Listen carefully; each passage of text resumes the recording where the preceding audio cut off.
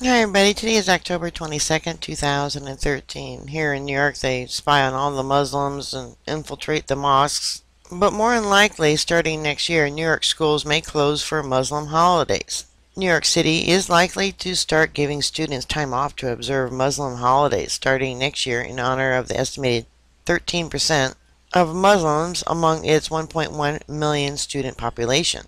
The New York Daily reports that both Democratic and Republican candidates who will face off for the city's mayoralty next month agree that schools should be closed for the two Muslim days, as they do both for Christian and Jewish holidays. The origins of this nation are people of many different faiths come together. That's why we have to respect Muslims' faith by providing the Eid school holidays for children in our school system, said Democratic frontrunner Bill de Blasio. Yeah, anything for a vote, right?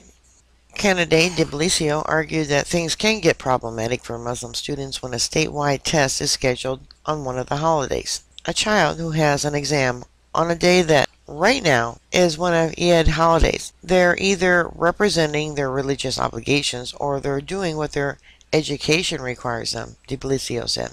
They can't do both under our current system. Republican candidate Joe Lhota said the closing of school on Muslim holidays is something that he has been calling for throughout his campaign. We have a growing Muslim community in the city of New York, and their religions need to be respected, as all other religions are respected, he noted on Wednesday. We're not going to lose school days, he further explained. We'll have to extend the school days by those 2 days, but nonetheless, those who are Muslims will be allowed to have that day off to celebrate their holidays. For years, advocates have been pushing for Muslim holidays off, but face strong opposition from current New York City Mayor Michael Bloomberg. He argued that adding Muslim holidays to the school calendar will open the door to other religions and ethnic groups making similar requests. Everybody would like to be recognized, but the truth in the matter is we need more school days, not less, noted Bloomberg in 2009.